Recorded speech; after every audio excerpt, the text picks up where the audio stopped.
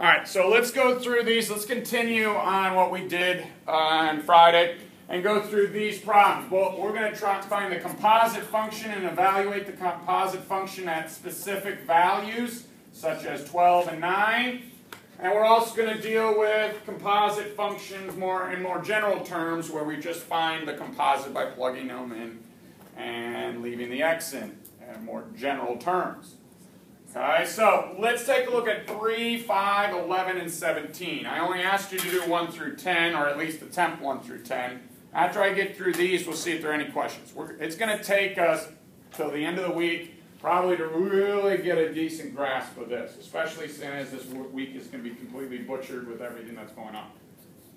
All right, we have a 2-hour delay on Wednesday and then no school on Monday. I'm like, how many more of these do we need? Okay, so bear with me while we get. My goal is to try to get this done by the end of the week, but who knows?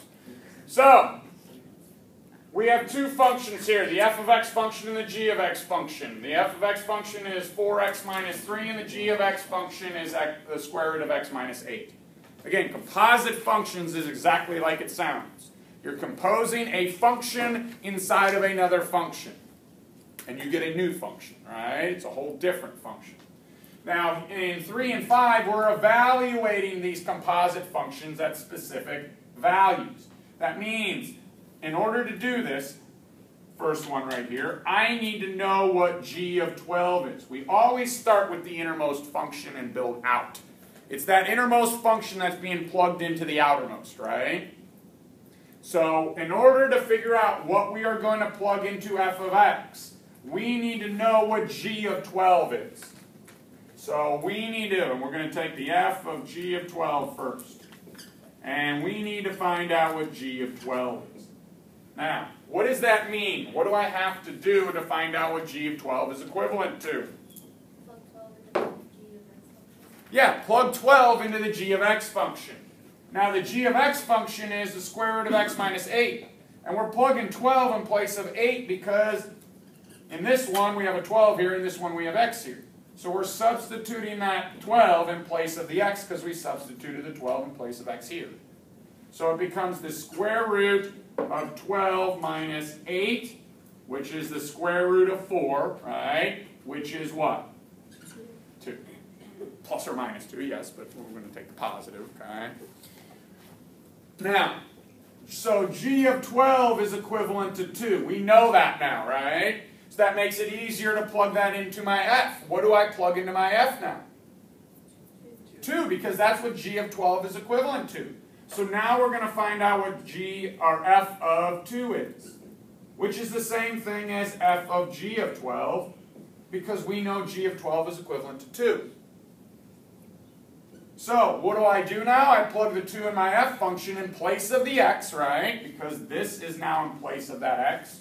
So I end up with 4 times 2 minus 3. 4 times 2 is 8, minus 3 is 5. So my f of g of 12 is equal to 5. That's your answer to the f of g of 12. Does that make any sense? Hopefully that makes more sense than it did on Friday, because I know on Friday it probably was a little confusing, but as we go through this more and more and more, it'll become easier and easier and easier. Now, the second part here, we have to do the g of f of 9.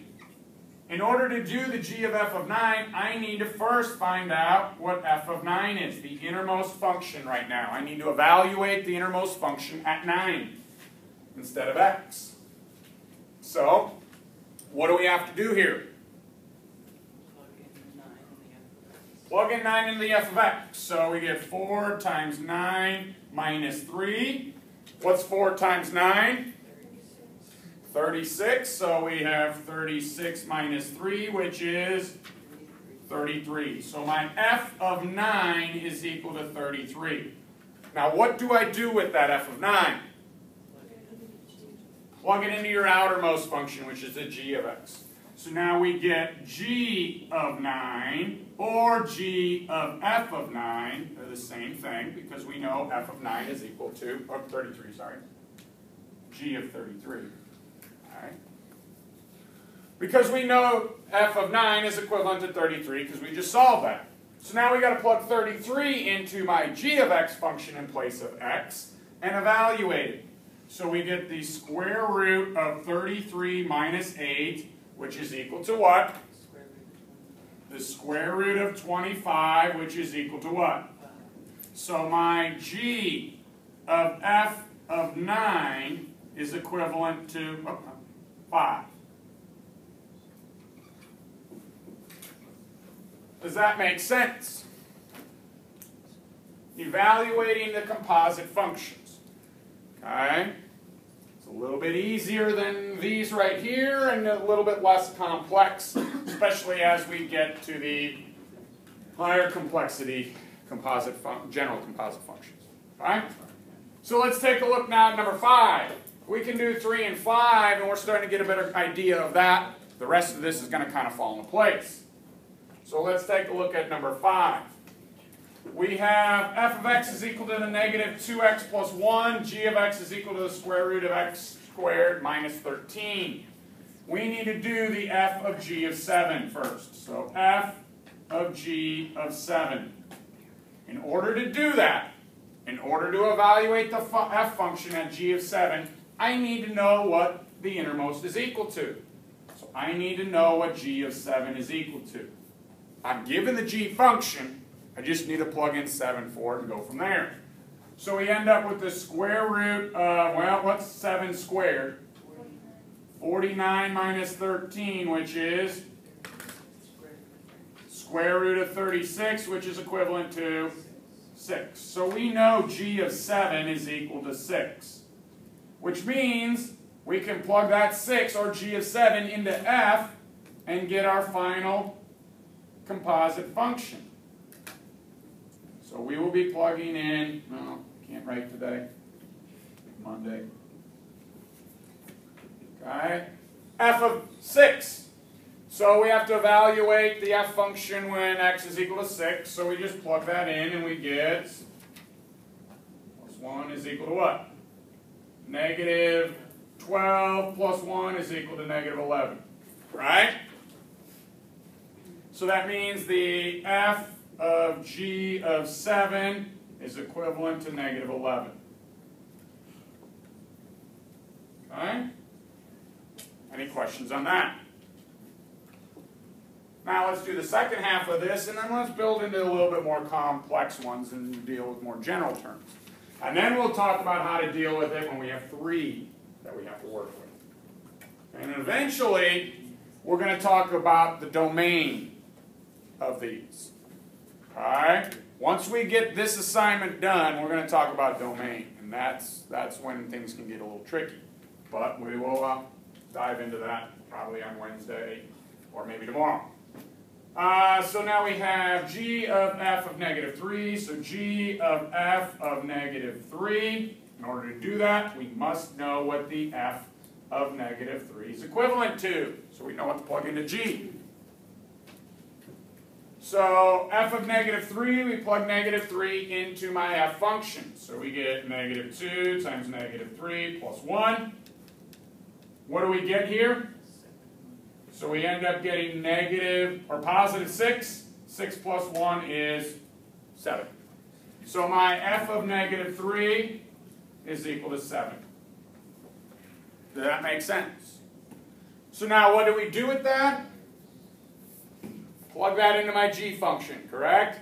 So we have g of f of negative 3, which is equivalent to g of 7, which means we plug that 7 into my g function.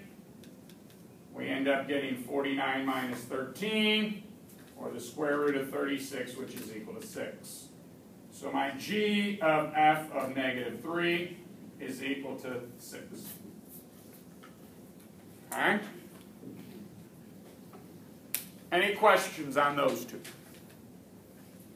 we have any questions on any of those like this? I mean, do we understand at least the process behind it? All right? Now, let's take a look at number 11 here. Did we do number 11 already? I didn't think we did. I think we might have done 5 already, but that's all right. All right. So, number 11 now. We have f of x is equal to 2x minus 1. G of x is equal to x squared plus 1. And we need to find f of g of x and g of f of x. So that means, in these we do not have a point at which we're evaluating it at, right? So all we're doing is taking whatever g of x is and plugging it into f of x, and we're getting a function back. A general function back. Not a number like we got here. We're getting numbers here because we're evaluating these composite functions at a specific value. Here we're not. So you're going to get another function in return. So if we look at the f of g of x, in order to do this, we again need to know what g of x is equivalent to. Here, we had to evaluate that to figure that out. Here, we're already given it. What is g of x equivalent to here? X squared plus 1. Very good. Now, since I know what g of x is equivalent to, I take that innermost function and plug it into my f function in place of x. So I'll be substituting it right into there. So I will really be evaluating or finding the composite function of f of x squared plus 1, which is the same thing as f of g of x, which means I take this and plug in my x squared plus 1. 2 times x squared plus 1 minus 1. And then all we got to do is simplify, right? So now we're going to get f of g of x equivalent to what? 2x squared. Distribute 2x squared plus 2 minus 1, which means my f of g of x is equal to what? Because we can collect those two.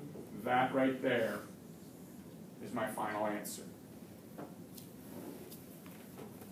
Does that make sense? Okay. In order to do composite, we need to know what we're inputting in to our outside function. That, in this case, is whatever the g of x is, which in this case is x squared plus 1. So we're inputting x squared plus 1 into my f of x function and composing the two together. Okay? Now, let's go the other way, the g of f of x. Now, again, your g of f of x is not going to necessarily be the same answer. Sometimes it might, but it's not going to necessarily be the same answer here. So we have to be very careful of that. So now let's go g of f of x. In order to do g of f of x, you look at your innermost function, which is my f of x. It's inside of the other function, composed inside of the other function. Do we know what f of x is equivalent to? Yeah, we do. 2x minus 1. So that means I'm taking this f of x, or 2x minus 1, and plugging it into my g function. So I'm really going to do g of 2x minus 1. And again, normally g of x is in terms of x, but now I'm going to put it in terms of 2x minus 1. So that means I'm plugging this into my x squared and my g of x. So I end up getting the quantity 2x minus 1 squared plus 1. Well, to do this, we have to be very careful. Here is a common mistake. You do not just square this and get 4x squared, and square that and get positive 1. Your answer is not 4x squared plus 1. 100% guarantee I'm going to have at least 5 or 6 answers like that, even though we went over. Because that's a common mistake. Get away from that. What does it mean to square something? You take the quantity inside of it, which is 2x minus 1, right? You take how many of them? 2 of them, and multiply it together. So we actually have to expand it and then multiply it out. So now we have to FOIL it out in order to multiply these, correct? So we go first, outer, inner, last.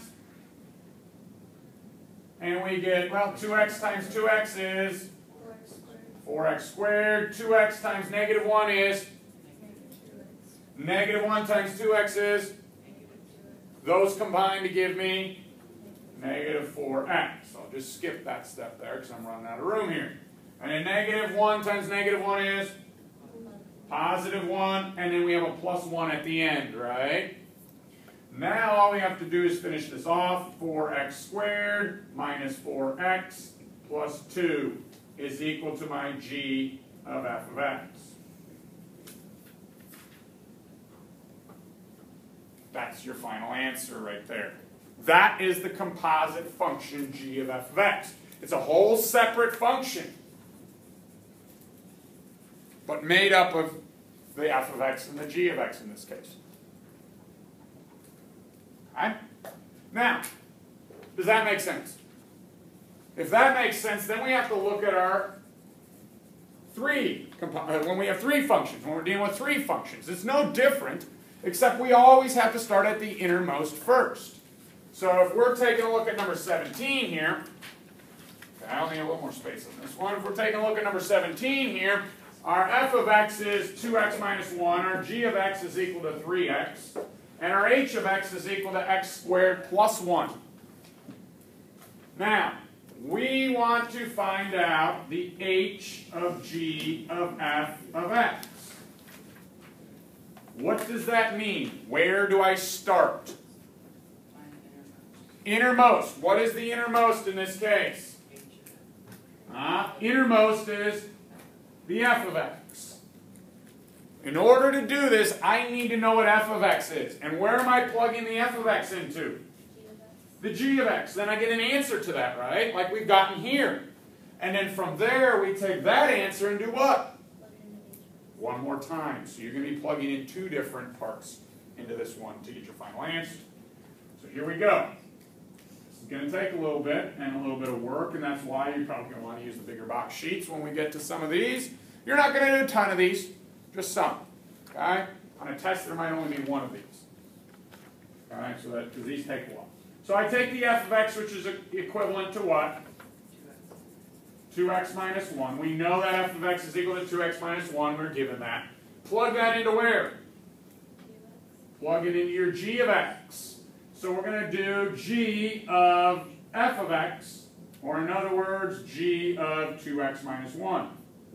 Now that means we're taking the 2x minus 1 and plugging it in for x of my g of x, correct? Which means I get 3 times 2x minus 1. Which simplifies to what? 6x minus 3. Yes.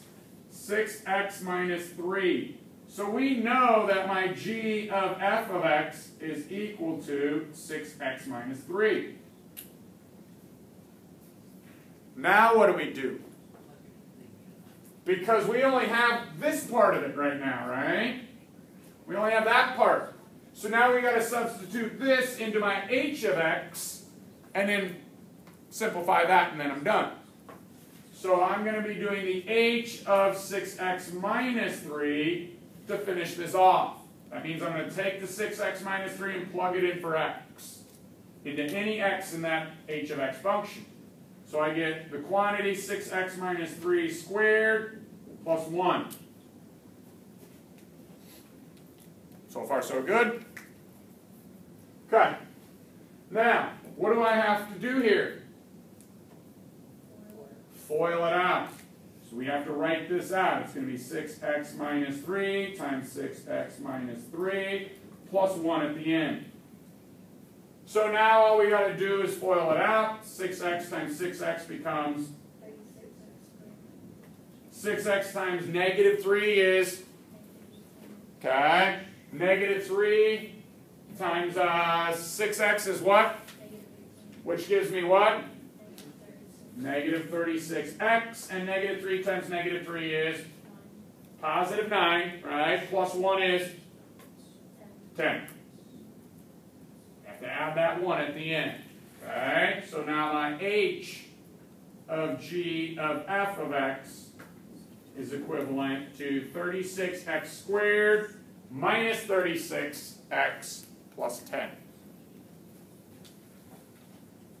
Does that make sense? Alright. Now, let's go with the last one here, which is the f of g of h of x.